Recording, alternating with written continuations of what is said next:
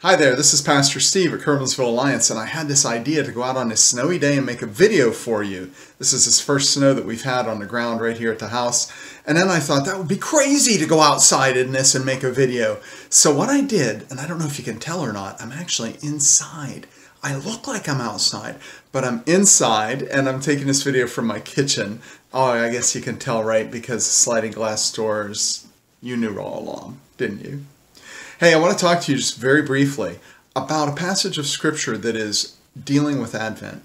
We read it on Sunday. It's Isaiah chapter 9. And I want to talk to you specifically about when the Word of God says of Jesus, this Messiah, it says, "For to us a child is born, to us a son is given, and the government will be on his shoulders." Then this part, "And he will be called Wonderful Counselor, Mighty God, Everlasting Father, Prince of Peace." Can you think of better titles than those? I want to talk to you about that Wonderful Counselor title. You know, if you're like me, when you were in high school, you had a guidance counselor, and you probably never thought to call him or her wonderful.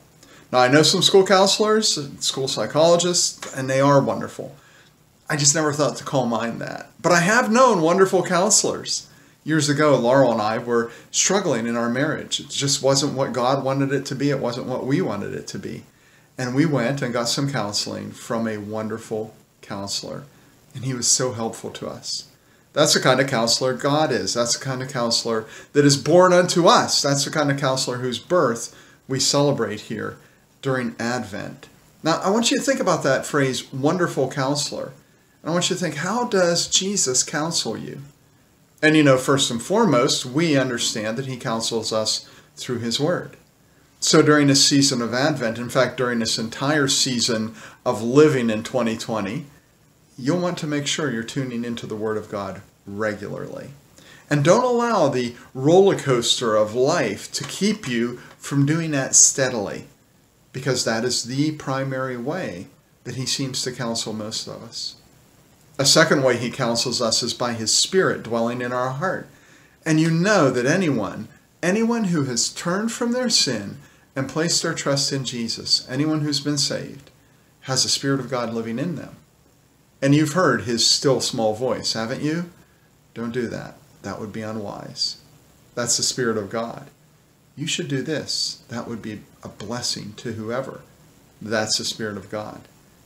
He often speaks to us about what we should do and who we are. You are my beloved. That's the Spirit of God. So that's the second way that the Spirit of Christ counsels us, is by his presence in the person of the Holy Spirit within us. A third way that he counsels us is as we gather together with one another.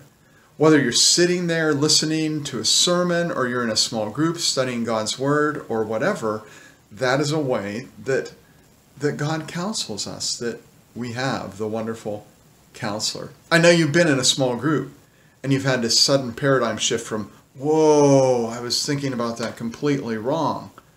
And that's just a beautiful time, a beautiful thing when that happens. And you might be thinking, that's what I miss the most during this time, is being together in small groups or sitting in a sanctuary and hearing the Word of God. And I understand that. I miss it like crazy.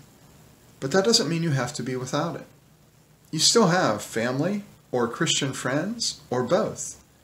And you should talk about the things of God, encourage them in their walk with faith, even pray together with them. That would be a good thing to do. I especially want to recommend that to dads and moms if you have children. You have been if you've been part of Curvansville Alliance, of a fantastic discipling community. From the sermons to the children's church to the Sunday school to the small groups that meet together, you have gotten a lot of discipleship. Now is your opportunity to share some of those with others. And in so doing, you reflect the image of God. Guess which part you reflect? The wonderful counselor part. My prayer is that you will not allow that part of your life to kind of be put on hold, but you will find creative ways to interact with people of faith, people in the body of Christ. And as well, you will be, especially if you're in a position of authority and leadership, that you yourself will be imaging, reflecting the wonderful counselor.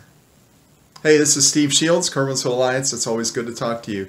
And may God bless you on this snowy winter day. I can just feel the winter around me. No, I can't really, because I'm in my kitchen. God bless you.